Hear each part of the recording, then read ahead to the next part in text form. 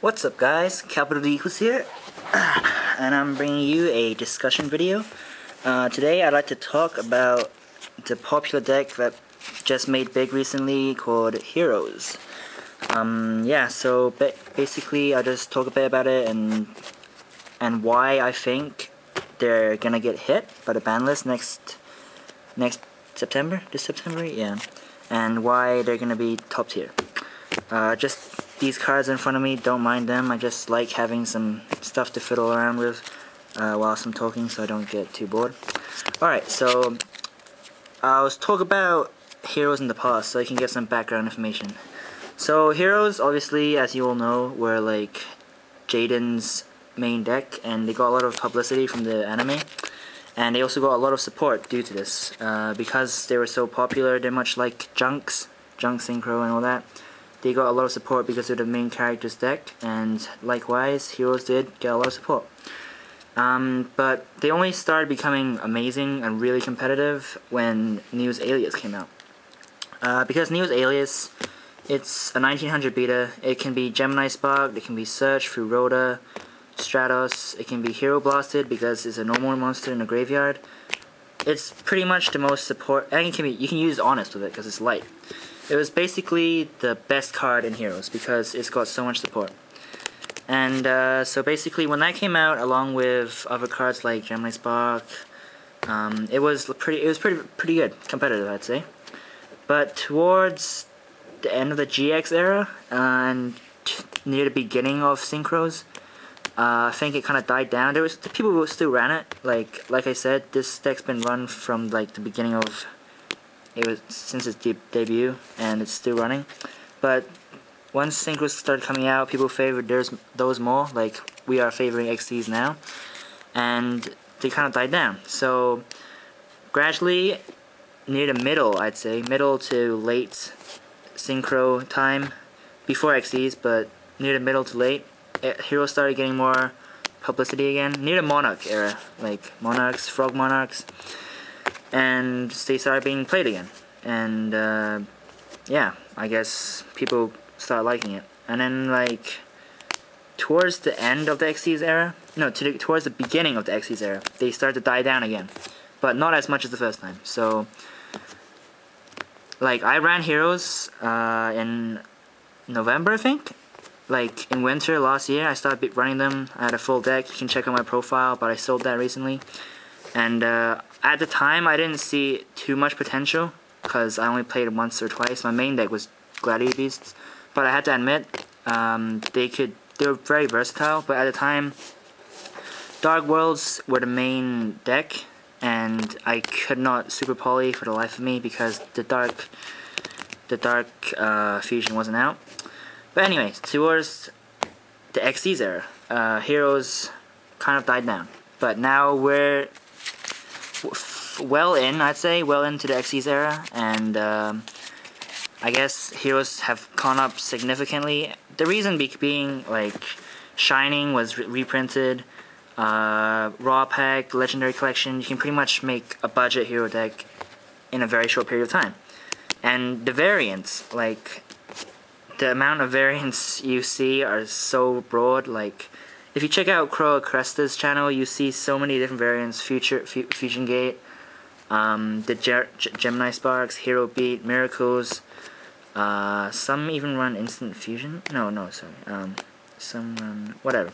Well, basically, yeah, Heroes have got a lot of support, and even recently I found this card called Miracle Contact. It's basically Miracle Fusion for the Neos cards. If you remember Neos, Grand Mole, all that stuff.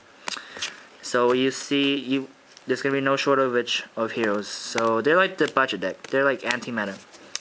Okay, so that's the past. That's Heroes in the past. I want to talk about Heroes in the present right now. Like I said, they got so many reprints in the form of Legendary Collections, Raw Packs, Tins. Stuff that was hard to get, like Shining, Stratos, Ocean. Like they pretty much all came out. Like Gaia, Absolute Zero. You can build a deck pretty easily now. Only hard thing to get would probably be like Nova Master, and that's not even essential into the deck. Right now, they've been topping a lot. Bubble Man Beat, I want to talk about that.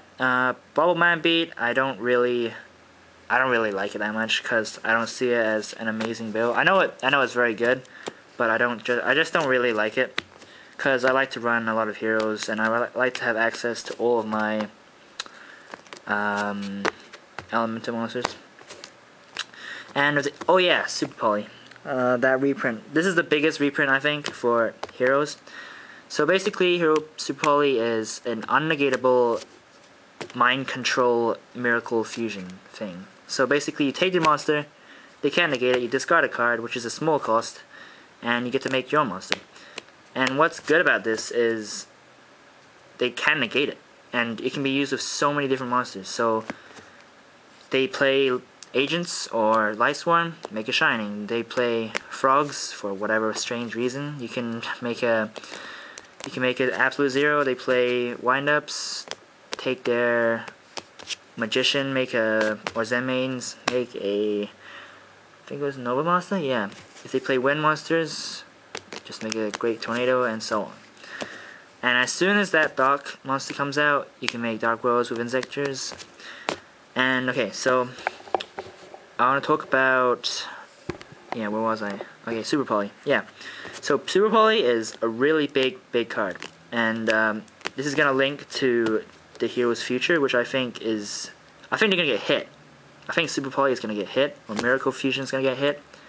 A lot of you will oppose me to this, but every deck, if you look in the past, a lot of decks, I can't say every deck, I'm sorry, but most decks that get hit by a ban list have a card that is so broken that it has to be run and freeze, and if you run and freeze, you're screwed. Like, the opponent is screwed. So I'll give you an example. Like Black Whirlwind, that card was broken for Blackwings at the time. I think they should bring it back now because synchros are dying out, but obviously they want to make money off XCs. But at the time, Black Whirlwind was so broken, it was run and freeze, and people were just dominated by it, and so they limited it. Likewise, Infinity Launcher. Infinity Launcher was Infinity's Whirlwind. They just ran free, and they raped. I'm gonna say Dragunities. Dragunities had the potential to be good. They just didn't get anything they need. But Dragon Ravine, I guess that was pretty good. 6 Sams, Gateway.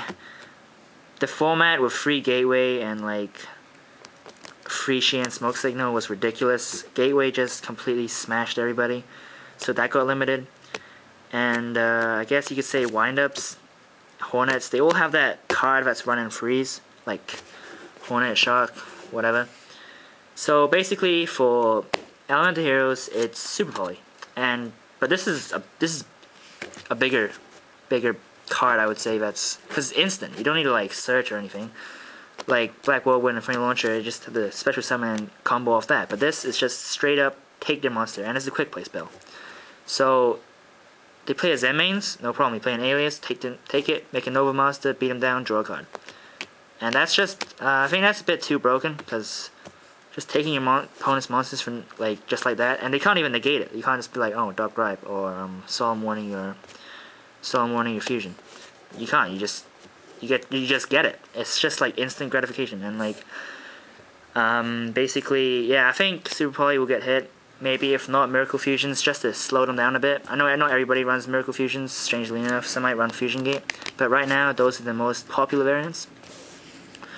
And what else did I want to talk about? Yeah, I guess that's the history and future for Elemental Heroes, I think, in my opinion. I highly recommend the deck. Like, I played Dino Rabbit once with it, and I did alright. Yeah, so like I said, it's a discussion, so everybody's entitled to their own opinion, and I would like to hear your opinion. So just comment, rate, and discuss. Thanks for watching, guys. Bye.